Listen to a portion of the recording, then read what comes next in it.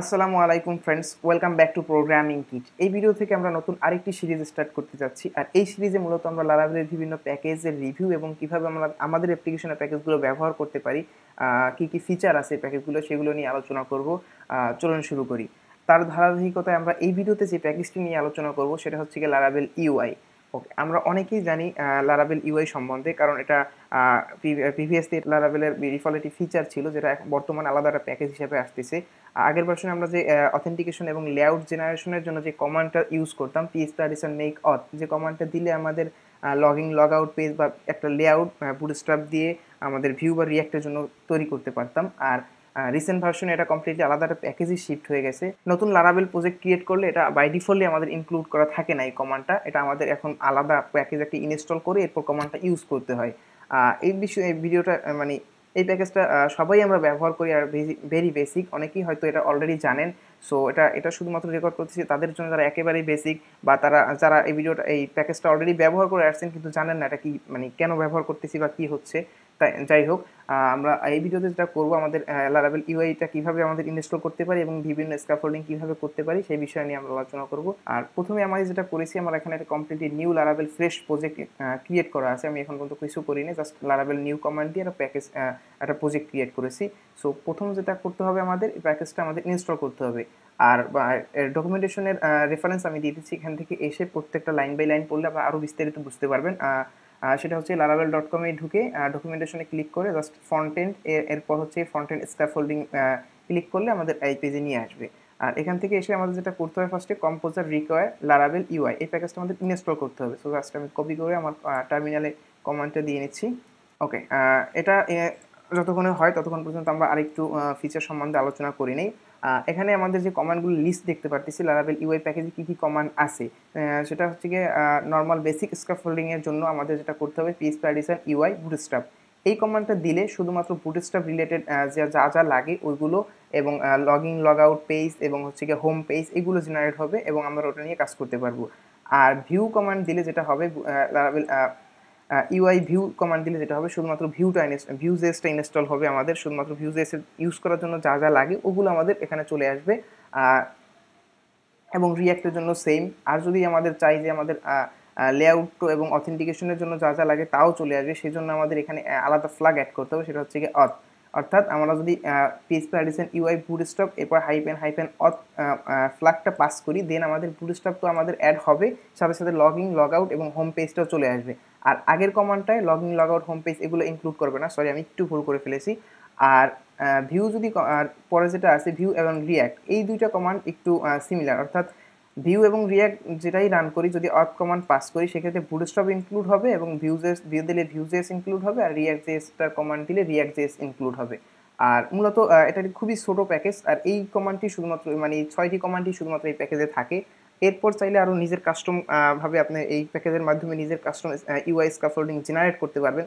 সেটা এই বিষয়ে এই ভিডিওর টপিক না, সেটা ইনশাল্লাহ যদি আমাদের সম্ভব হয় বা প্রয়োজন পড়ে ইন ফিউচার অন্য কোনো ভিডিওতে নিয়ে আলোচনা করব।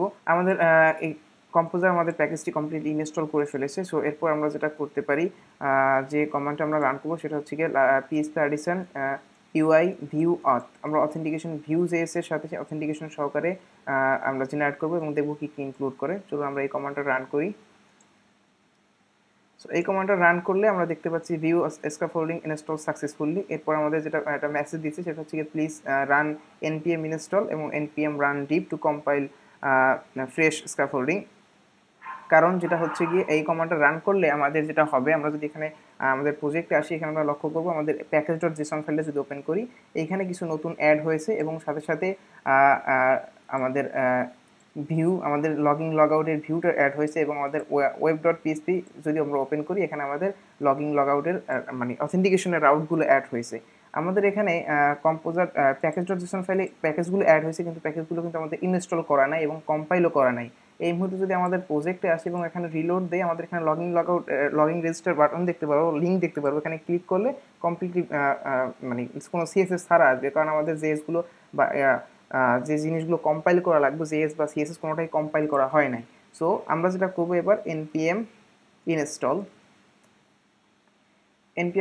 কমান্ড দিলে আমাদের সব প্যাকেজগুলো ইনস্টল হবে, এরপর জাস্ট আমরা কম্পাইল করে নিব। ওকে, আর এটা যতক্ষণ পর্যন্ত কমপ্লিট হবে ততক্ষণ পর্যন্ত আমরা একটু দেখে আসি আমাদের কী কী প্যাকেজ অ্যাড হয়েছে এবং কী কী ফাইল অ্যাড হয়েছে।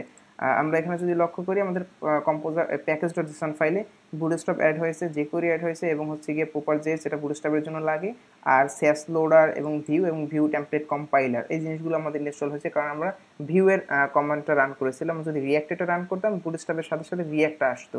ওকে, আর যদি আমরা লক্ষ্য করি আমাদের রিসোর্স ফোল্ডার জেএস ফোল্ডারের ভিতরে এখানে bootstrap.js যদি ওপেন করি সেক্ষেত্রে আমরা দেখতে পাবো এখানে jQuery প্রপার.js এবং বুটস্ট্র্যাপ ইনক্লুড করতেছে এবং এক্সিওস ইনক্লুড করতেছে এটার সাথে, যেটা বাই ডিফল্ট আগেও হতো।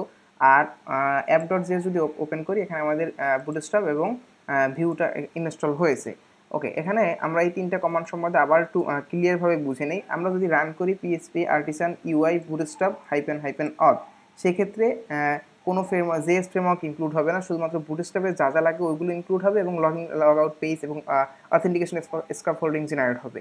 আর যদি আমরা ভিউ কমান্ডটা রান করি, মানে ভিউ আপ রান করি, সেক্ষেত্রে যেটা হবে বুটস্ট্র্যাপের জন্য যা হতো তা হবে এবং সাথে সাথে ভিউজেস অ্যাড হবে, কারণ শুধু ভিউ রান করলে বুটস্ট্র্যাপ বাই ডিফল্ট ইনক্লুড করা থাকবে। আর যদি রিঅ্যাক্টটাও রান করি সেক্ষেত্রেও আমার রিঅ্যাক্টের সাথে বুটস্ট্র্যাপ আসবে। ওকে, কারণ এখানে ফ্রন্টেন্ডের জন্য ফ্রন্টেন্ড ফ্রেমওয়ার্ক শুধুমাত্র সিএসএস ফ্রেমওয়ার্ক আমরা বুটস্ট্র্যাপ ছাড়া অন্য কোনোটা ইউজ করতে পারতেছি না এই মুহূর্তে অফিসিয়ালি লারাভেলের ইউআই প্যাকেজে।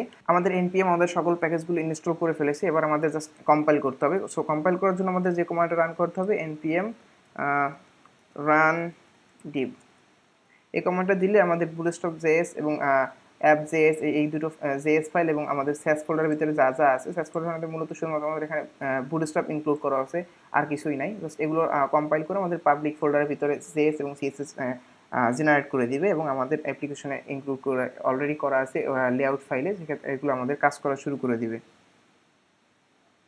ওকে, আমাদের কম্পাইল হয়ে গেছে। সো এবার যদি আমরা এখানে আসি এবং রিলোড দিই, সো রিলোড দিলে আমরা দেখতে পাবো আমাদের অথেন্টিকেশন স্ক্যাফোল্ডিং রেডি, লগিং এবং রেজিস্ট্রেশন পেজ সব কিছু ইউআই এবং সব কিছু ঠিকমতো কাজ করতেছে।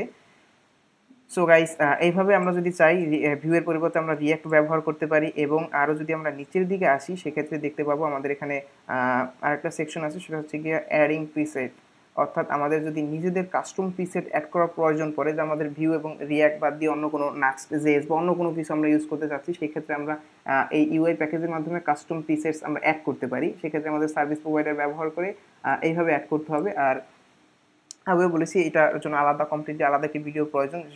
ইন ফিউচার যদি আমাদের প্রয়োজন পড়ে ইনশাল্লাহ আমরা ওই ভিডিওটা বানানোর চেষ্টা করব।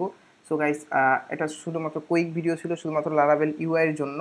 সো গাইস, এই ভিডিওটা এই পর্যন্তই। Thank you for watching. আল্লাহ হাফেজ।